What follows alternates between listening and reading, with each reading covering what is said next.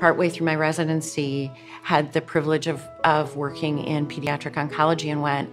this is the perfect mix of research, science, and the ability to make a difference in someone's life, the ability to take science from what I say bench to bedside and back and really impact not only on the science side someone's life, but on the personal side.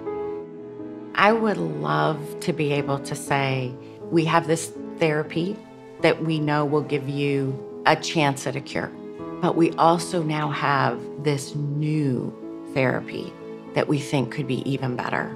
and be able to offer them a choice and an option, which right now we don't have. For me, probably one of the hardest things is walking into a patient's room and saying, you know, the cancer is back. That will never get easy for me, ever.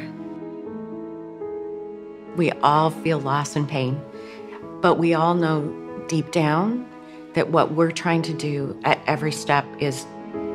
do something to improve the life of that individual and also for generations to come. Without Children's Cancer Research Fund, I think there's a really good chance that we wouldn't have had the funding to do the kind of research that we've been able to do at the University of Minnesota.